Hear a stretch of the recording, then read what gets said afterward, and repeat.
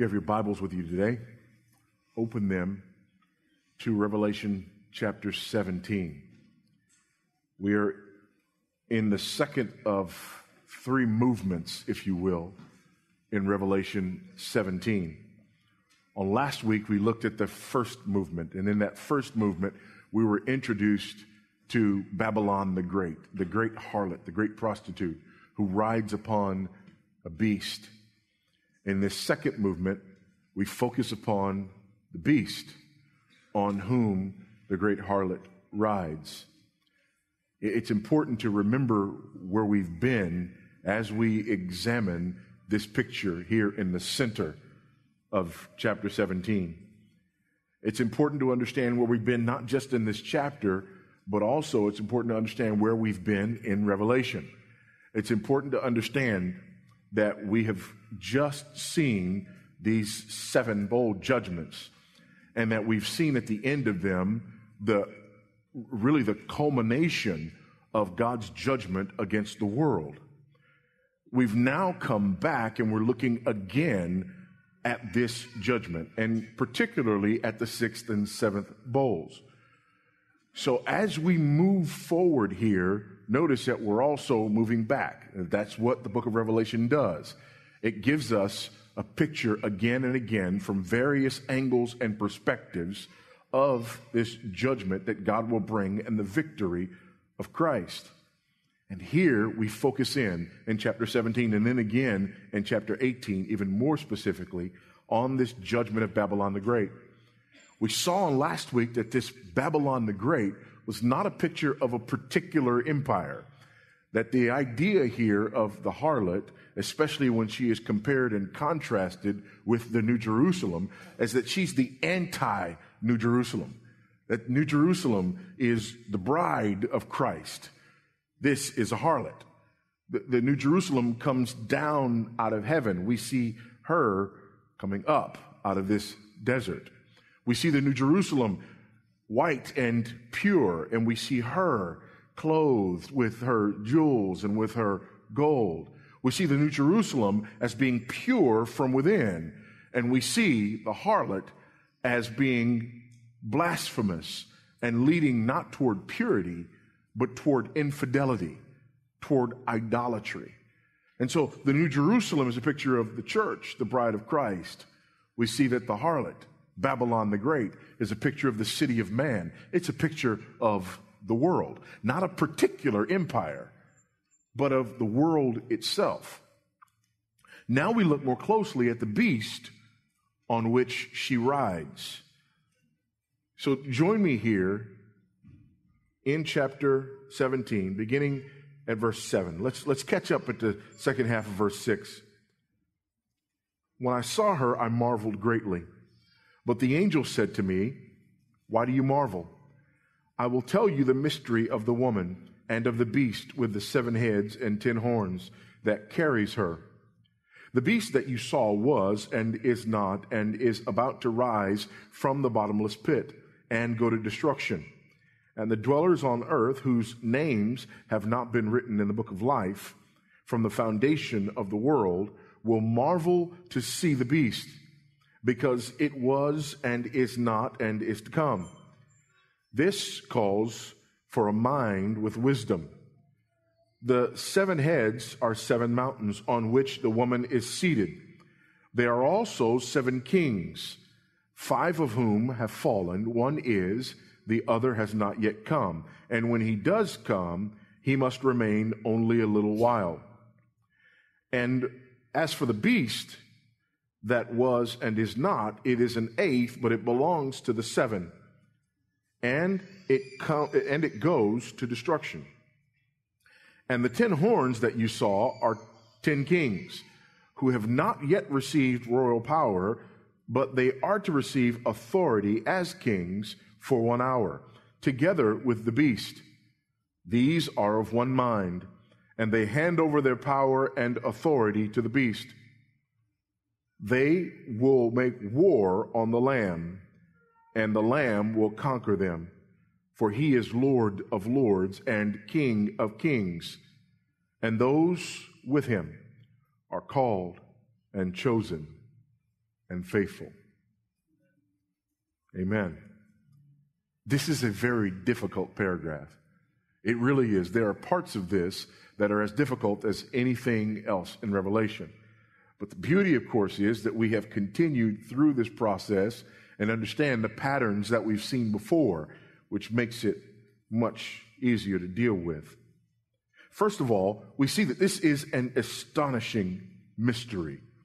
Now, note this. This is an astonishing mystery. When I saw her, I marveled greatly, but the angel said to me, "Why do you marvel? I will tell you the mystery of the woman and of the beast with the 7 heads and the 10 horns that carries her." Notice he doesn't say, "Why do you marvel? You should be able to figure this out." He says, why do you marvel? I will tell you this mystery. It is an astonishing mystery. Without divine help, we can do nothing but wonder at the harlot and the beast. This is important to know. Without divine help, all we could do is marvel at the beast, just like the world, whose names are not written in the Lamb's Book of Life. Marvel and are astonished at the beast and worship at the altar of the beast. It is only as a result of divine help that we are able to do anything other than marvel. This is important to know. It's important that we need divine revelation. It's important for us to recognize that just being a Christian, because John's a Christian, John's saved, but he looks at the beast, he looks at the harlot, and all he can do is stand there and marvel. He doesn't understand it, which is a dangerous place to be in. Folks, I want you to understand that without divine revelation, that's exactly where we are. We look at the world and we don't even see the world. We look at the beast, this false Christ, and we don't even see him as a false Christ. That unless we are feeding ourselves on the Word of God, unless we are applying ourselves to those ordinary means, we don't just walk around and automatically understand everything that is unfolding around us. But there is a need for God to reveal to us what is happening. But why is this important? First, let's look at this woman that we saw last week, the harlot, the prostitute. She is alluring. There is gold and jewels, and she's attractive and seductive. The world is coming to her. All the kings of the earth are coming to her. She's attractive. She's seductive. She's alluring. She offers power and wealth, and we desire power and wealth. She offers freedom and independence. We desire freedom and independence. But note, she doesn't offer the freedom and independence that we as Texans love. Amen? She offers a freedom and independence from God. Not the freedom and independence to worship God, but a freedom and independence from God. She offers what the serpent offered in the garden. You can be your own God. So she is alluring and she is seductive. Hear me, people. You are not immune to the harlot. You are not immune to Babylon the Great. You need the Word of God and the people of God. Otherwise, you stand there and marvel, and the next thing you know, you're sucked into it. You ever been there? You ever walked there for a while? Are some of you there now? Where all of a sudden the things of God become less and less attractive to you. They become less and less appealing to you. Being with the people of God becomes burdensome to you. Opening your Bible becomes difficult to you. The praise of God becomes mundane to you. And all of a sudden you look around and you can't even remember what it was like before. This is what happens with the allure of the world. All of a sudden, our appetites are changed. It's sort of like our children. You know, if we let our children eat cake and candy all the time, their appetites would change.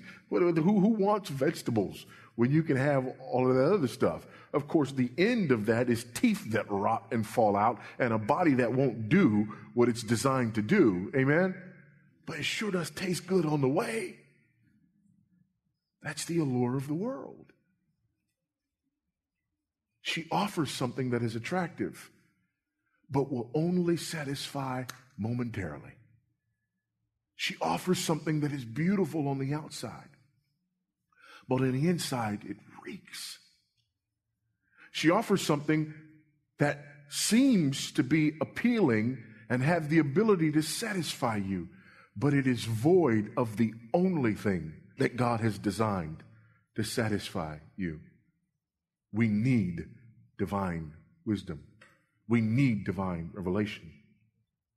Then there is the beast. Not only is there the harlot, but there's the beast, which is the focus of this section. The beast makes it hard for those who resist. Remember, we talked about that powerful 1-2 punch. On the one hand, there is the harlot who offers us what our flesh desires. And we have a natural tendency to want to go in that direction. That's the carrot. The beast is the stick. So when we begin to open our eyes and see that what the harlot is offering us is not as appealing as it seems, we try to turn away, and the beast is there. The beast is powerful, more powerful than you or I will ever be. The beast is brutal, and he uses brutality in order to beat us into submission when our flesh is not enough. With both of these, there is an added difficulty. First, there is the harlot, and here she is. She's alluring and attractive, and she offers what our flesh wants. And as if that's not difficult enough, the overwhelming majority of people are more than willing to lay with her. And we look at that. It's easy for us. We get older and we have children. And as parents, we love to say as parents what we hated to hear as children. If everybody jumped off a bridge, would you join them in jumping off the bridge? As though it's so simple to walk away from the crowd. As though it's so simple to not be like everybody else around you. As though it's so simple to make a decision that, number one, is unpopular to your own flesh, and number two, is unpopular to everyone around you. And then there's the beast, who is powerful and brutal. So on the one hand, most people are following their flesh and going after the city of man, pursuing the world gladly, which makes it more difficult for you to walk away. On the other hand, the beast uses his power and brutality when you make a decision to walk away. And most people who were able to resist on the one hand are not able to resist him. This is hard. This is difficult. And we need to be aware of that. That's why this picture is painted here. But what is this astonishing mystery? First, there is the beast who's playing God. Look with me there, verse 8. The beast that you saw was and is not and is about to rise from the bottomless pit and go to destruction. And the dwellers on earth, whose names have not been written in the book of life from the foundation of the world, will marvel to see the beast, because it is and is not and is to come. First of all, this is a familiar construct. We've seen this construct before. At Revelation 1:8, I am the Alpha and the Omega, says the Lord God, who is and who was and is to come, the Almighty. Revelation 4:8, holy, holy, holy is the Lord God Almighty, who was and is to come. That's the formulation. It's different here. John tweaks it a bit here, and that's important because this is a feeble imitation. This is the beast who was mortally wounded and recovered. We see that in 13:3. Look with me. Turn back to 13:3. Just a couple of pages there.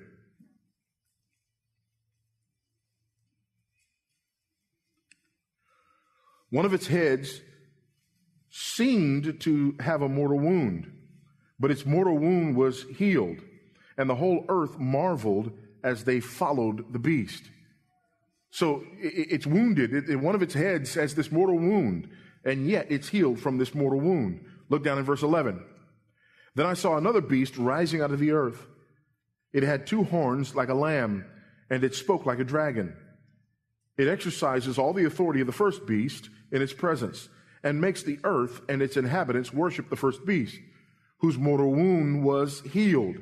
He performs great signs, even making fire come down from heaven to earth in front of the people, and by the signs that it is allowed to work in the presence of the beast, it deceives those who dwell on earth, telling them to make an image for the beast that was wounded by the sword and yet lived.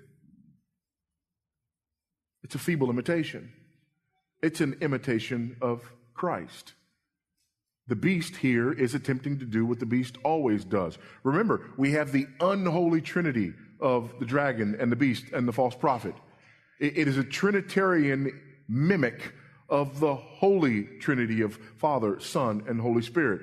And here the beast is presenting himself as a type of Christ. Here the beast doesn't just say, don't worship him, worship me. The beast says, I can do what he does and I can be what he is. You see, the most dangerous lie is not a lie that sounds like a complete lie. The most dangerous lie is a lie that is based on the truth. You don't fall for something that has no basis in reality. The most dangerous lie is a lie that sounds like the truth. Our culture is not saying reject Christ, reject Christianity, reject all things biblical. In fact, our culture, if you look around here, having to meet in this school today, you look around and when you came in, you saw this No Place for Hate campaign, this anti-bullying campaign. In the very alma mater of this school, on your way out, I encourage you to look at the alma mater of this school, which talks about the idea of hate and no place for hate. You hear that, and we hear, you shouldn't hate, you shouldn't bully, we shouldn't be bullies, we should respect people. See, it doesn't just go completely off the rails, but then you need to understand that the No Place for Hate campaign and the anti-bullying campaign is birthed out of and linked inexorably to the pro-homosexual campaign. It's not about kids not being bullied. It's about kids accepting homosexuality. But to use an idea that is good and that is true and that is right. See, that's the subtlety of the harlot. And if you recognize it and stand up against it, that's when you get the brutality of the beast.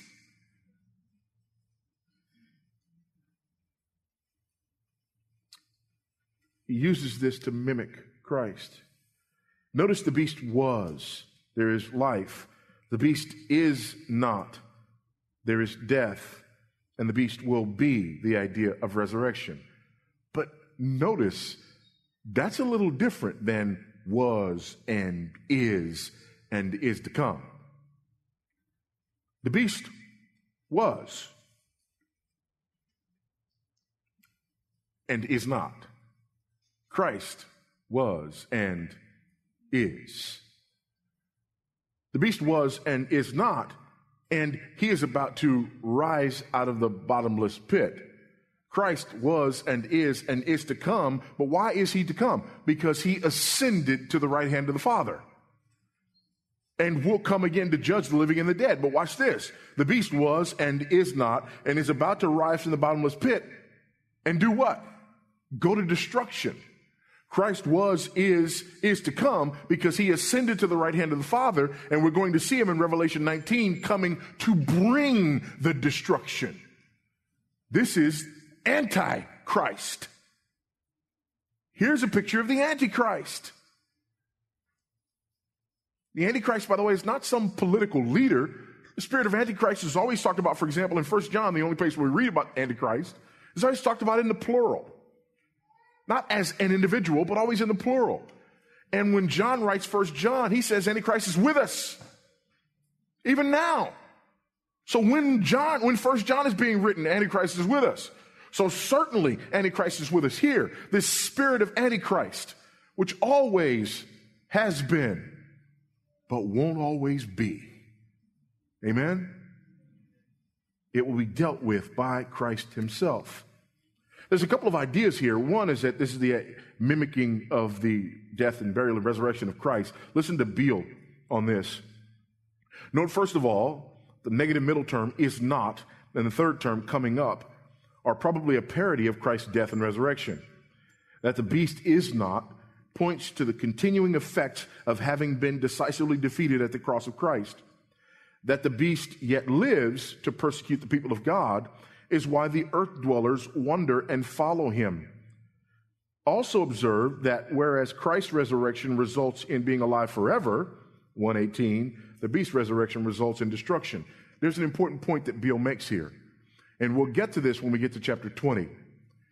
And this is where we once again demonstrate the distance between us and what most of us have been taught our whole lives, what most of us have been brought up with, and what the overwhelming majority of people, even in Christian culture in America, hold on to. Most people are holding on to this idea, that there is this 1,000 years coming where Satan will be bound. He's going to be bound for 1,000 years, this idea of the millennium. And when Satan is going to be bound for those 1,000 years, we miss something. That binding has already happened. It happened at the cross. We're in the midst of that period right now. Now, won't go all the way into chapter 20, verses 1 through 4 right now, but suffice it to say, because here's the objection that people have. Really? You think Satan is already bound? All the evil in the world and the death in the world? Notice, go to chapter 20 really quickly. Go to chapter 20 really quickly, and then we're going to come back. This is important for us to understand, okay?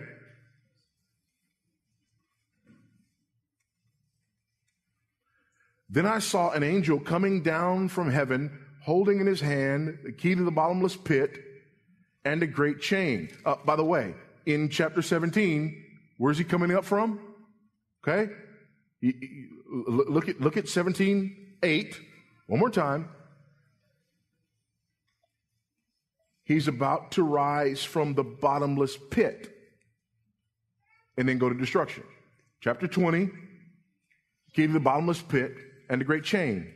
And he seized the dragon, that ancient serpent, who is the devil and Satan, and bound him for 1,000 years and threw him into the pit and shut it and sealed it over him. Look at this, so that he might not deceive the nations any longer until the 1,000 years were ended. After that, he must be released for a little while. Doesn't say that when Satan is bound, sickness goes away and evil goes away. When he's bound, he's not allowed to deceive the nations.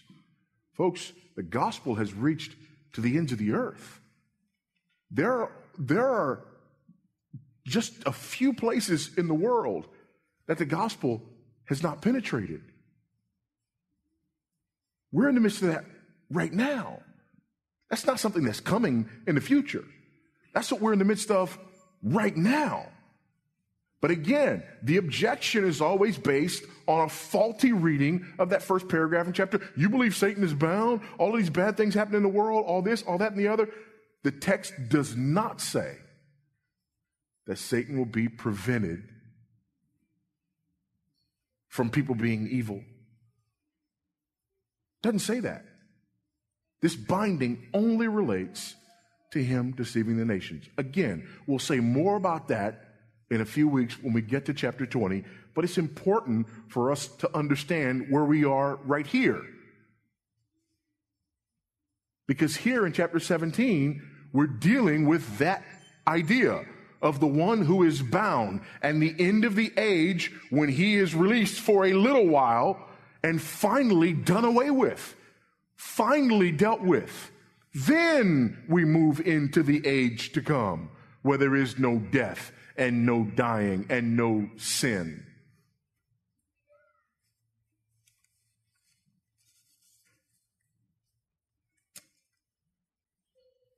The major difference between the two is that the beast will go to destruction and come to an end, and Christ will reign forever. But note that there is this mimicry, that he presents himself as the one to be worshiped, and there are those who worship him, because there's a gullible audience. Listen to this. And the dwellers on earth, whose names have not been written in the book of life from the foundation of the world, will marvel to see the beast, because it was and is not and is to come. Folks, this is not a matter of mere intelligence. It doesn't say that there will be smart people in the world who can figure out who he is, and not so smart people in the world who can't figure out who he is. What's the difference between those who see him and those who don't? The difference is your name being written in the Lamb's book of life. Remember, there is a seal that you receive from the beast, but there's also that seal that protects us and identifies us as the people of God. The difference here is the seal that we receive. This is not a matter of inherent goodness. There are some people who are just so inherently good that they won't fall for the beast's shenanigans. And other people who are not. No, this has nothing to do with inherent goodness. This is a matter of election. This is a matter of God saving and sealing his people. The only thing that saves us, and this goes back to the first point, the only thing that saves us here is God. What we are dependent upon here is God. Were it not for God and his revelation, we would have absolutely no hope.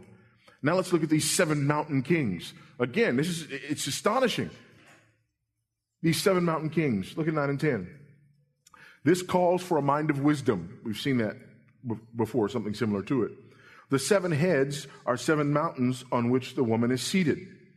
They are also 7 kings, 5 of whom have fallen. 1 is, the other has not yet come. There's the same pattern. And when he does come, he must remain only a little while. Exact same pattern, okay? I want you to notice this. Notice a couple of things here. Again, we've said it before. I'll say it again. No one interprets the book of Revelation literally. You can't. It makes absolutely no sense to try to be literal with the book of Revelation.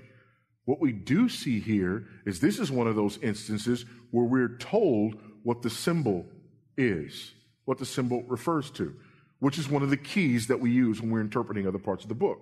But even when we're told what the symbol is, it doesn't reveal something concrete. It reveals another symbol. So there are these 7 mountains. There are these 7 heads. 7 heads are the 7 mountains on which the woman is seated. Well, that's symbolic. But we understand that from last week. There are also 7 kings. So these 7 heads represent mountains and they represent kings at the same time. Human observation is not sufficient to answer this question. This calls for a mind of wisdom. This is reminiscent of the revelation of the number of the beast. You remember that? That called for wisdom. It's not as straightforward as it seems. There are a number of possibilities as to these 7 kings. There are some who have argued that these 7 kings are 7 emperors of Rome. There's a problem there. It's difficult. You have Julius Caesar, 49 to 44 BC. You have Augustus Caesar from 27 BC to AD 14. Then there's Tiberius, 14 to 37. Then there's Caligula, 37 to 41. Claudius, 41 to 54. Nero, 54 to 68. Then there's Galba, June 68 to January 69. Otho, January 69 to April 69. Then there's Vitellius, April to December of 69. Vespasian, 69 to 79. Titus, 79 to 81. And Domitian, 81 to 96. What's the problem? I just gave you the name of 12 emperors. How do you pick the 7? Well, some go to the first 7, and they go 1, 2, 3, 4, 5, 6, 7. Okay, that gets us right past Nero. Some start at Nero and they go 1, 2, 3, 4, 5, 6, 7. Great, that takes us from Nero to Domitian. Some omit certain individuals because of their short tenures or whatever, combine tenures to try to get to wherever you are. But here's the point. Usually what they're trying to accomplish is they're trying to say that John is identifying this beast in his day. He's pointing to someone specific in his own time. It's another view that these don't refer to specific emperors in Rome, but they refer to 7 empires. And all of these empires that have oppressed the people of God. You have Egypt, Assyria, Babylon, Persia, Greece. Then the 6th kingdom is Rome, which ruled the world at the time of John. Hence, Rome is the one who is. And then the 7th kingdom is a kingdom that is going to come at the end of the age. But the key here is in the symbols. First, mountains symbolize political power. We see this in Isaiah 2:2, Jeremiah 51:25, Daniel 2:35. We understand this, that mountains symbolize power. We understand that Christ is the one who is on the mountain of God. This number of 7, we've seen this number 7 again and again and again, over 40 times in Revelation. This number 7 is a number that identifies something that is complete. And its corresponding number is 3.5. 3.5 is a 7 cut short. And so when we see 7 years and 3.5 years, again, these numbers are not presented literally in Revelation. 7 years is something that comes to completion. 3.5 years means God stops it before it comes to completion. So this idea of the church and her tribulation, this 7 years of tribulation, they're not 7 literal years, because 7 is not used literally here. It's the idea of something that is complete. But that tribulation is not complete. It is cut short. Therefore, you have a 3.5. So here, there are these 7 heads. These mountains symbolize power, political power, and authority. Complete political power and authority. Listen to Sam Storms. The number 7 is not a literal number designating the quantity of kings in one epoch, but is figurative for the quality of fullness or completeness, as in the Old Testament, particularly Daniel 7, and throughout the Apocalypse, where 7 or 7th occurs about 45 times outside of this paragraph, all in clearly figurative expressions. Therefore, rather than 7 particular kings or kingdoms of the first century or any other, the 7 mountains and kings represents the oppressive power of world government throughout the ages, which arrogates to itself divine prerogatives and persecutes God's people when they do not submit to the evil state's false claims. This power is complete. This beast has complete political power in the world. I'll say more about that later. There's then the mystery of the 8th king. The worst is yet to come. As for the beast that was and is not, it is an 8th, but it belongs to the 7th, and it goes to destruction. Now let me just cut to the chase here. I don't know what this means. Amen. I don't know what this means. There are several possibilities. That the 8th is a reference to a derivation of the number of the beast. Richard Baucham, my cousin, he's not really my cousin. It's Baucham, he's a British guy. He just doesn't know we're related. But Baucham has a complicated rendering of the numerology here that I won't bother to go into. But he says basically this is a derivation of the number of the beast. It could also be a reference to the totality of the evil of the 7 kingdoms. That you have an 8th, that you have something that goes beyond, which is the final idea that there is an excess. There's an excess of power that is exerted here. Listen to Baucham's words here. Thus the beast is, in the same sense, both the 8th in that particular series of numbers and also related to the first 7. Another approach is to observe that the beast is called 8 because he is one of the 7 recurring as a king of final excess of evil, or kind of final excess of evil. In him, completeness becomes excess. This is not a radical idea. For example, Proverbs 30:15, or let's look, Proverbs 6:16. There are 6 things which the Lord hates, yet 7 which are an abomination to him. Proverbs 30:15. The leech has 2 daughters, give. There are 3 things that will not be satisfied, 4 that will not say enough. Proverbs 30:18.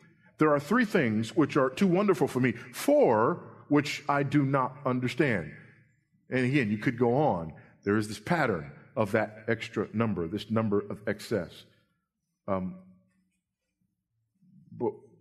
what's the right answer? The right answer is, whatever this refers to, it's awful. It's powerful. It is a political power at the end of the age that represents this final oppression of the people of God that is unlike anything we've ever seen before. It's not a 7, it's an 8. What does that mean? I don't know, but it's bad because 7 is bad enough. It's an 8. It could be a renewal of this oppression. But regardless of which of these angles we take, they all point in the same direction. That at the end of the age,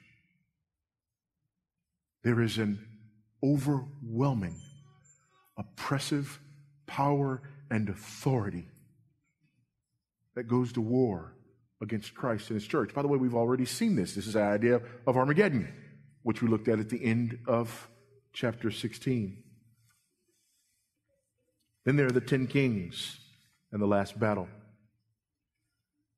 The 10 horns that you saw are 10 kings who have not yet received royal power, but they are to receive authority as kings for 1 hour together with the beast. The number 10, again, it's a number of perfection in the decimal system, but it refers exclusively in the Revelation to the beast, to Satan. Chapter 2, verse 10, 10 days of persecution instigated by the devil. Chapter 12, verse 3, the dragon with 10 horns. Chapter 13, verse 1, the beast coming out of the sea with 10 horns and 10 crowns. And then here in this chapter, this beast with 10 horns. That number 10, this perfect round number.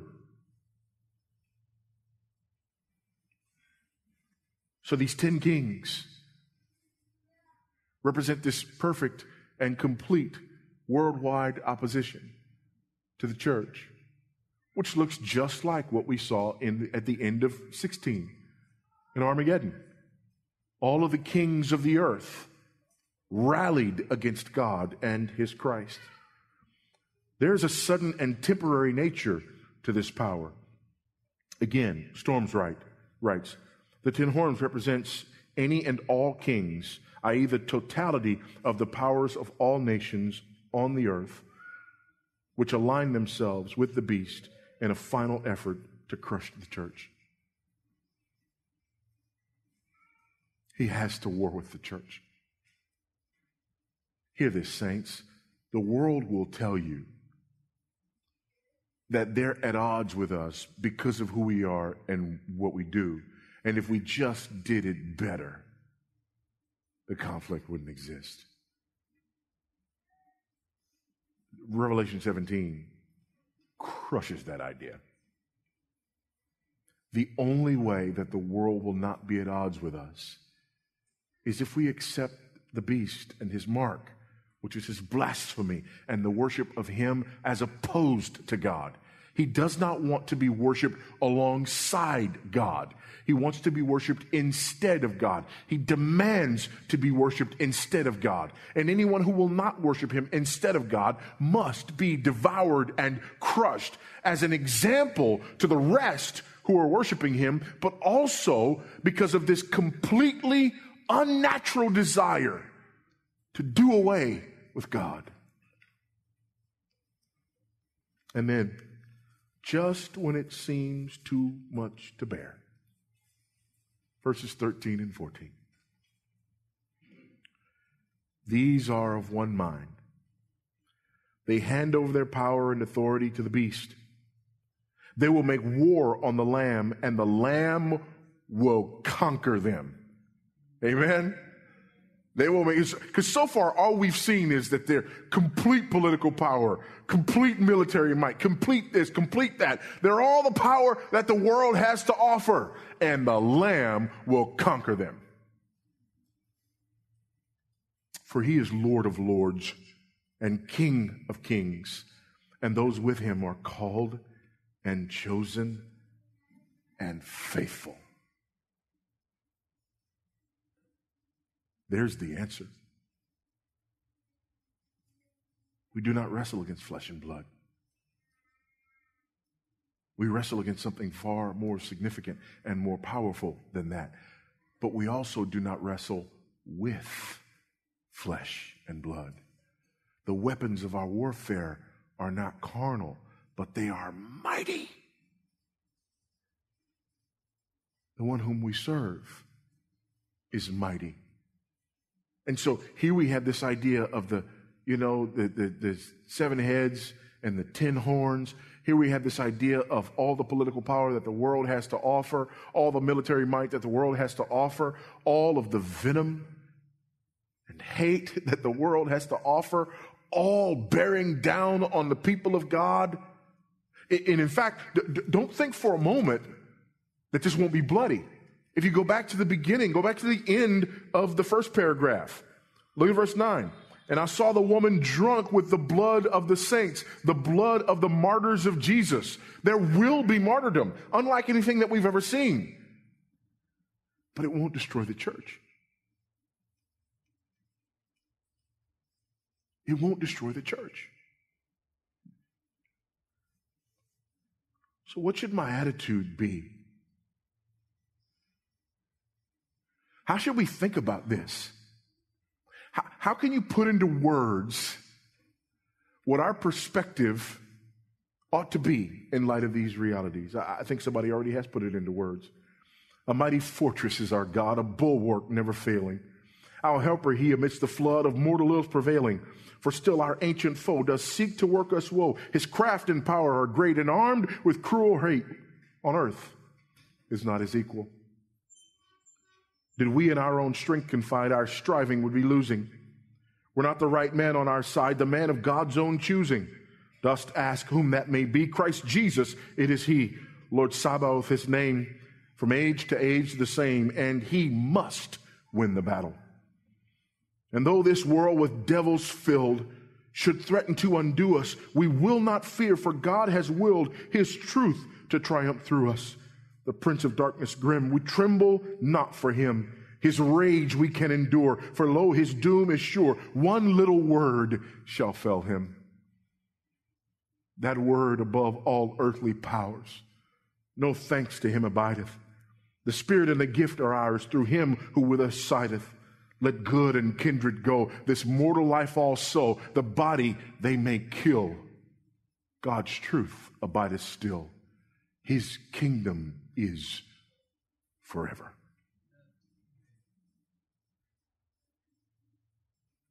By the way, if you were wondering, this is what that hymn is all about.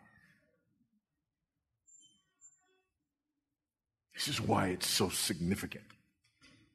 This is why it hadn't gone anywhere for so long.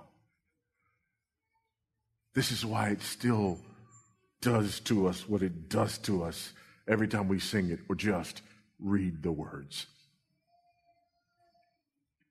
This is real, and this is not something that's real for some future generations. This is something that is real in the here and the now. This is something that was real in John's day. This is something that's always been real for the church. But there is a time coming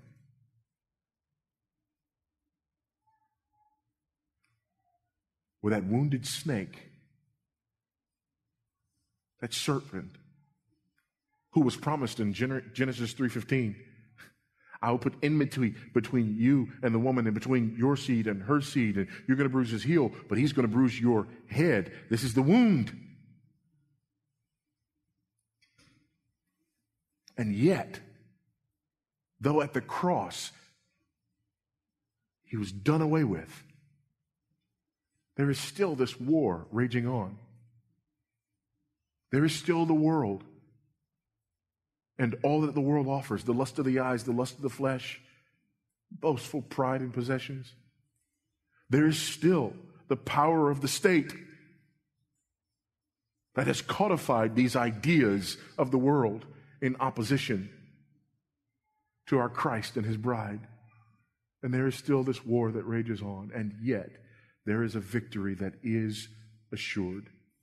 This beast was and is not. And he's coming again, but he's coming only for a little while that he might go to destruction. What are the implications of this? I think there are several implications of this that we need to hold on to. Number one, the rise of evil kings at the end of the age is not the fault of the church. Please hear this. Every time something goes bad in the culture, you hear people who begin to hem and haw and say, only if the church would, only if the church didn't, only if the church had, only if the church hadn't. Folks, the rise of evil at the end of the age is not the fault of the church. The rise of evil kings and evil nations is not the fault of the church. There's another side of that. Being blessed in a nation that acknowledges God is not the fault of the church. God is not sitting passively in heaven wondering what kind of country we're going to be. God does not sit in heaven and say, oh, I wonder what this Supreme Court decision is going to say. I wonder how this election is going to turn out. Oh, if the church would only. Enough already with the overrealized eschatology. The church is everything Christ says she is. She always has been, and she always will be. The fact of the matter is, we live in a country where there is so much ease that anything can call itself the church. And most of what passes for the church is not. Oh, if we could only get Christians mobilized. Which Christians? And mobilized in what direction? As though we all are of the same mind. We are not. There are many who are following false teachers. Remember, in the last days, people are not going to abide the truth. But instead, they're going to turn aside the myths and accumulate for themselves teachers in accordance with their own desires. Paul tells us that in 2 Timothy 4. How is that the fault of the church? Be careful with that. Be careful with Americanized arrogance. I've said it before, let me say it again. When we talk like that, if Christians were only serious, if Christians were only prayerful, if Christians would only this, if Christians would only that, here's what we do. We look at our experience as Americans and we sort of generalize it as though it's the normal reality of the church and the way God has designed the world. But please note that every time we say that, we are saying that every country in the world that doesn't even have as much freedom as we do is in that state because the church there is not as faithful as we are. Well, no, we're not saying that. Yes, actually we are. If the only reason that things are bad is because the church is not faithful, then that means places where things are good, it's because the church is more faithful than other places. Folks, if you've traveled this world If you've been to third world countries and worship with your brothers and sisters in Christ, you know that dog won't hunt. Some of the most faithful believers in the history of the world have experienced the greatest persecution in the history of the world. Great faithfulness in the church usually doesn't equate to a nation that loves the church. It usually equates to a nation that persecutes the church.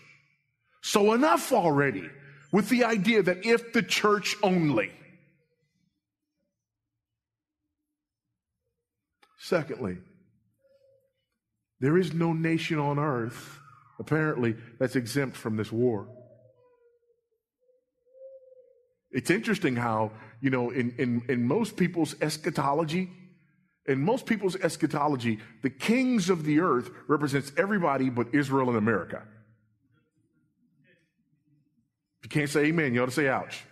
Okay? For most people, there's this idea, that Israel, they're God's timepiece and they're his cherished ones. And, geopolitically, it doesn't matter who and what they are. Those are his folks. And so at the end, when we see the Battle of Armageddon, the idea of the kings of the earth arraying themselves against God, we believe that is them arraying themselves against Israel, which means we've equated Israel with God. That's blasphemy.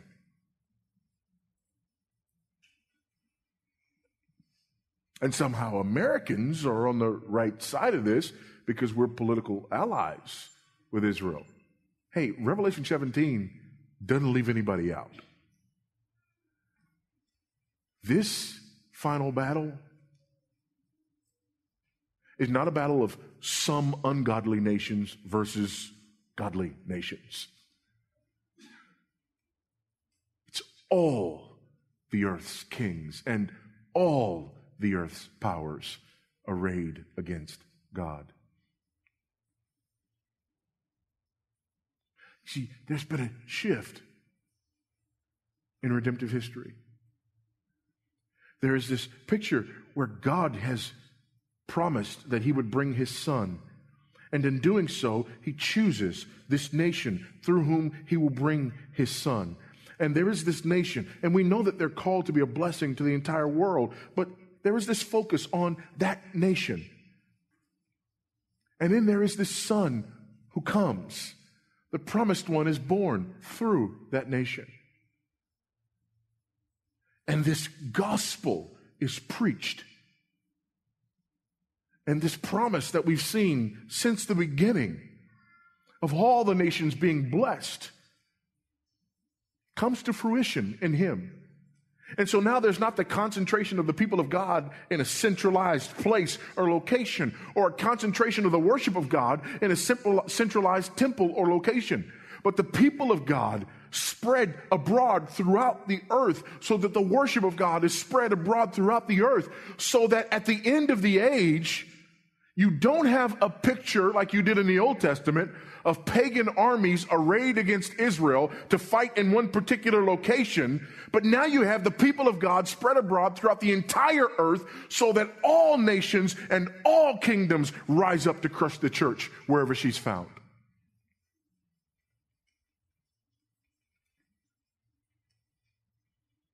This is everywhere.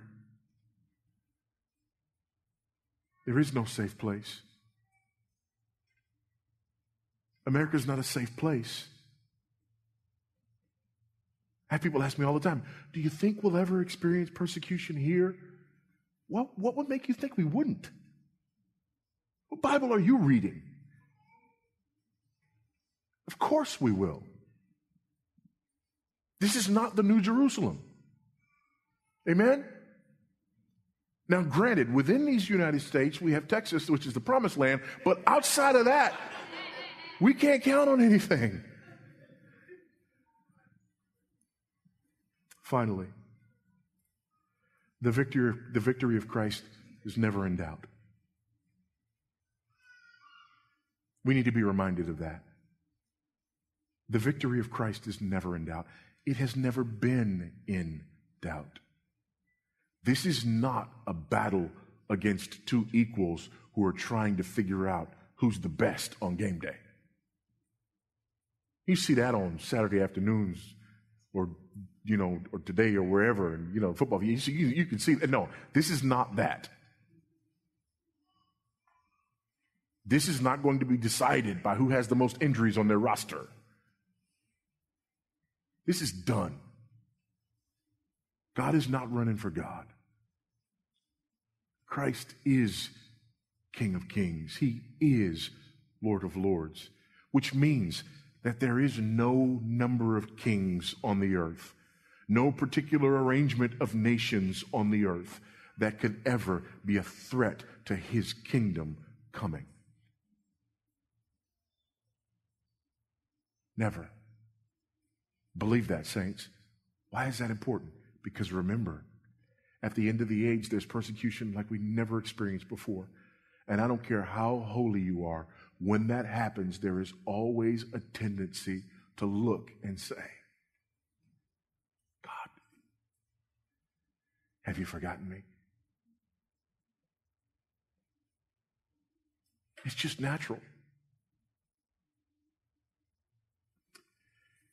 One of the things that I hate, and my wife would tell you this, is I hate it when our kids, have to get stuck with a needle for something. I just hate it. I don't mind me having to get stuck with a needle for something, but I just don't like it when my children have to get stuck with a needle for something. It's just bad. And one of the reasons that I just hate it is because as a father, I cherish the incredible privilege that I have of being one to whom my children turn when they're afraid of something. Something's bigger than them, more powerful than them. They run to daddy and they say, hold me and protect me. I love the way that feels. But when they're getting stuck with a needle, that's just wrong. Because they come to me and they run to me and I hold them and they think I'm with daddy and I'm safe. And then that sharp pain comes and that look comes in their eyes.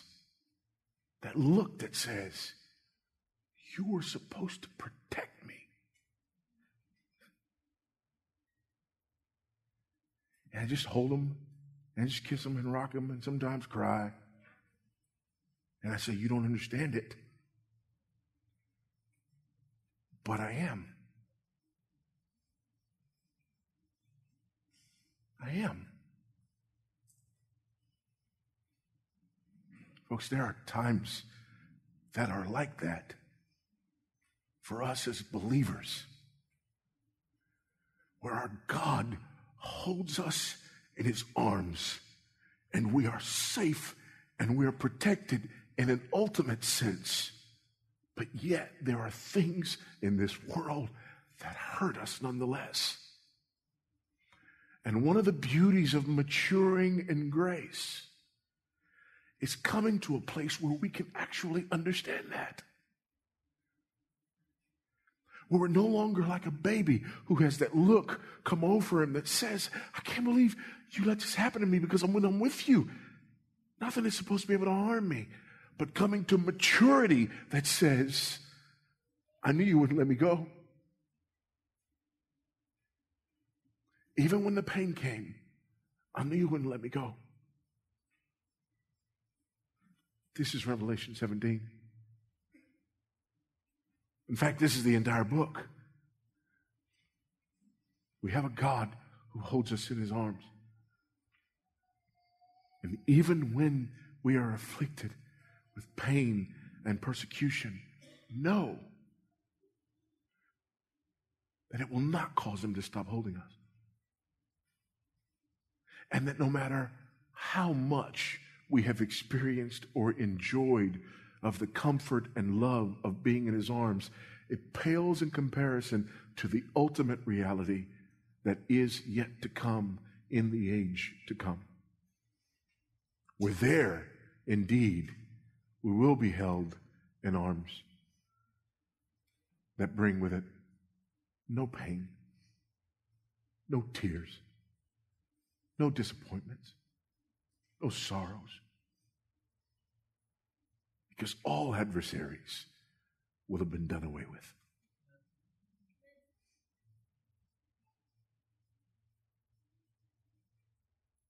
This is our hope because we are in Christ. This is our hope because he was and is to come. This is our hope because unlike the beast, he died, was resurrected, ascended to the right hand of the Father, sits there forever to make intercession for us, and is coming again to judge the living and the dead. The only reason and the only way that we have hope is because we have trusted in him and him alone. We have come to him in repentance and faith. We have turned from the world, from the beast. We have turned from our sin, and we have turned to Christ. We're trusted in him and in him alone as our only hope in this life and in the life to come. And my prayer for you is that whomever you are, you come to that reality. You come to that truth. You embrace it with every fiber of your being, that you cast yourself completely on Christ because he is indeed your only hope.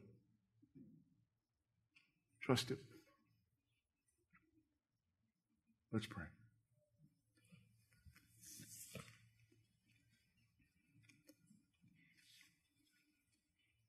Our Father, as we bow,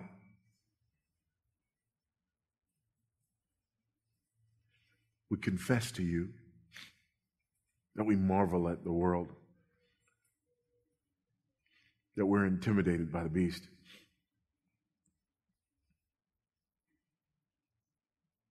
that we are far too easily satisfied with the temporary pleasures that this world has to offer.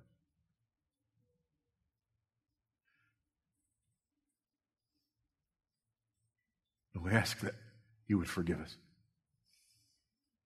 that you would cleanse us,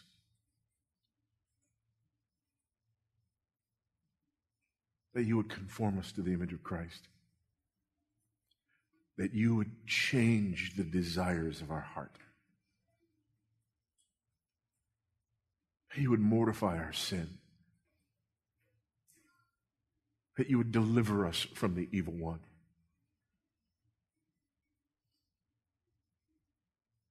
And Father, we look forward with anxious anticipation to the time when that deliverance will be consummated and complete in the age to come. Grant by your grace that we might hold on to that hope, especially when the world grows darkest.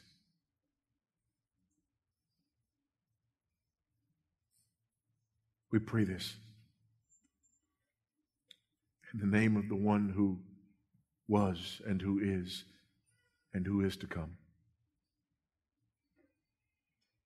Jesus Christ, our Lord, Savior, Master, Deliverer, and King. Amen.